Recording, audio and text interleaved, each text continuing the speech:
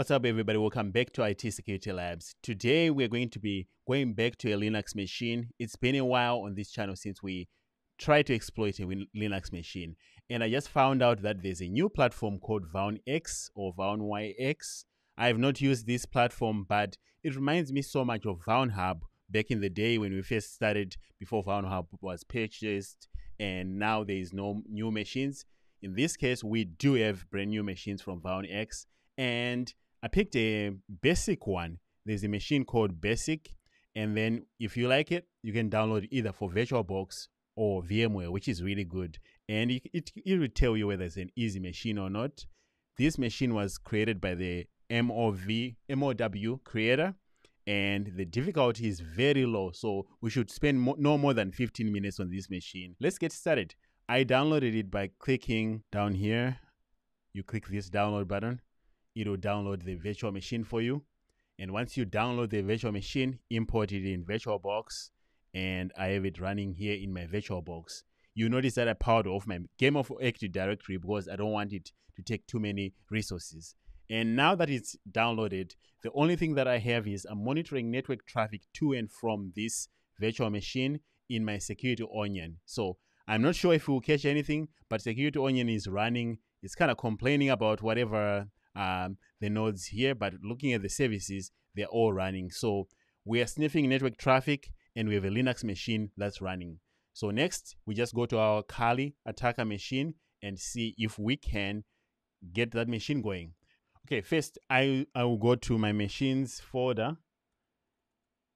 I created a folder for that new platform now, and I have a folder for the basic machine. Okay, so let's go to basic.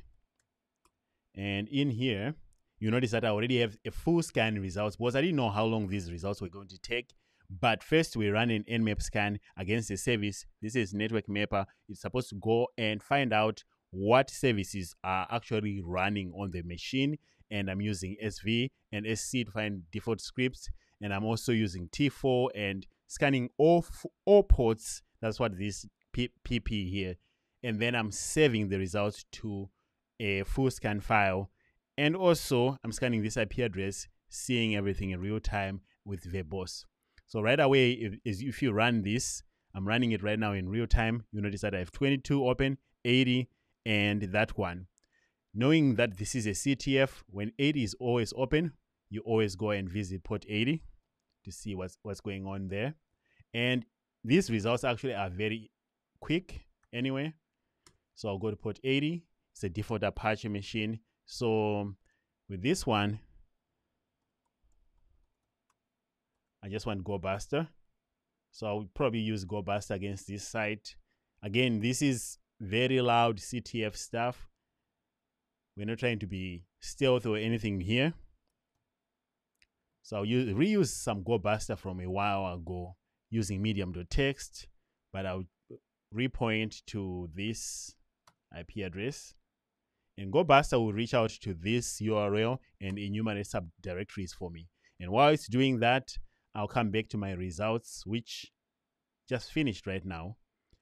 And you notice that we have port 22, which is fine. Usually 22, I don't touch it until I get desperate. And then port 80, which we are interrogating right now. Then we also have port 631, which is CAPS.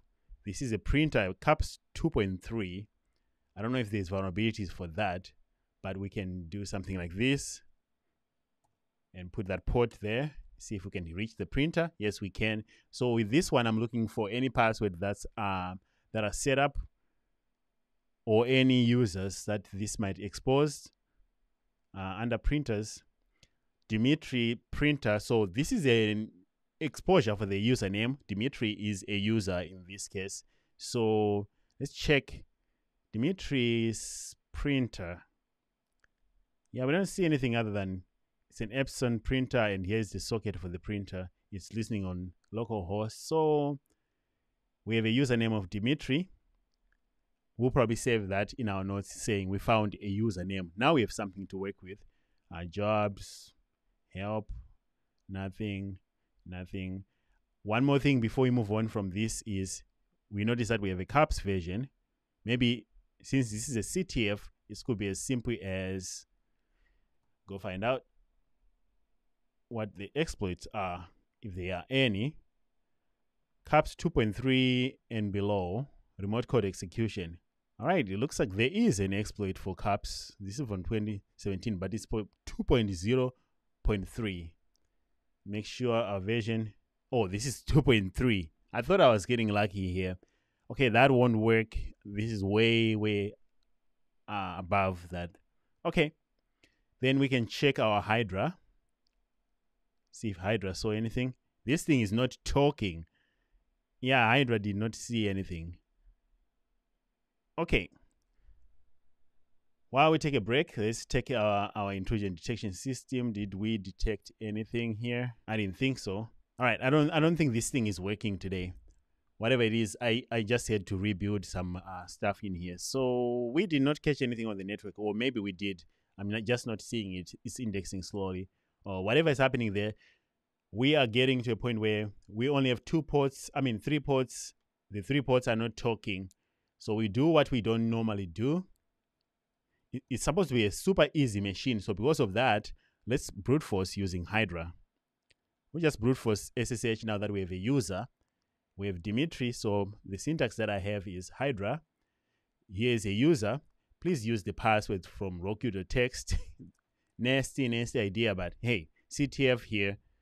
We're just practicing, and this again should make for a fun security onion alerts since we are actually brute forcing. So if this thing was working correctly, we'll be seeing a lot of traffic here. Okay, it looks like I have a typo here. This is not how they spelled Dimitri. So let's stop my Hydra if I can. I need to fix this, because I'm brute forcing a user that doesn't exist. So it's Dimitri like that. All right, so after a little bit, as you can see here, our SSH does find a password. So it's Dimitri and password is me. Again, this is just a CTFs. I spent so much time here. I was like, wait, I'm missing something. It's an easy machine. I should not be stressing. So brute force it was. So now that we know that password is like that, we can SSH at 192.168.38.242. Yes, me. We're in. So since it's an easy machine, what I like to do is sudo-l, and it looks like we can't do anything in sudo. So next is, let's look for SUIDs. I think it was like OSCP, SUID, and I don't want to put the whole linpiece here. I just want something quick.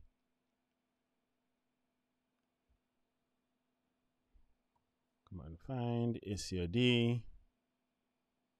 Oh, come on, there's a whole script. Nah, I don't want that. Fine, I'll grab the whole script.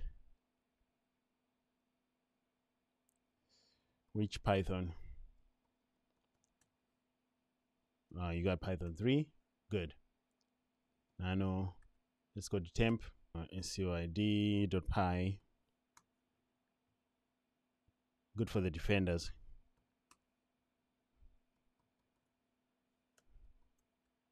Okay, let's do that. So we're looking for SUID. All right, so it looks like we found one.